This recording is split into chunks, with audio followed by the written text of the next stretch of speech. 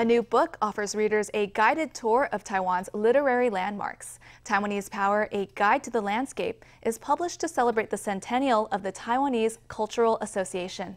The Ministry of Culture backed the project, bringing the joy of Taiwanese artistic inheritance to a new generation. Taiwanese Power, A Guide to the Landscape, is a new book from the Ministry of Culture and National Museum of Taiwanese Literature, celebrating 100 years of the Taiwanese Cultural Association.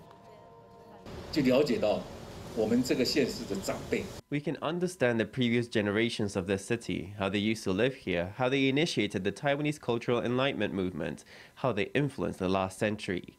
And we can get the next generation of youth thinking about what we should do in this generation to influence the next 100 years.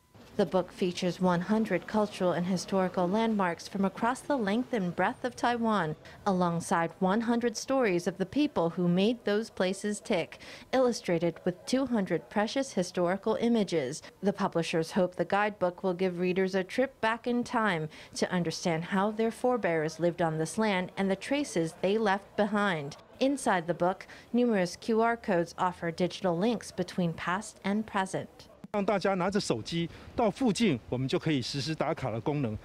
can get their phone, and when you're nearby, you can check into the landmark. Teachers of every school grade can also use these 100 landmarks, which are distributed geographically, and if you make some good plans, you can use them as classroom materials.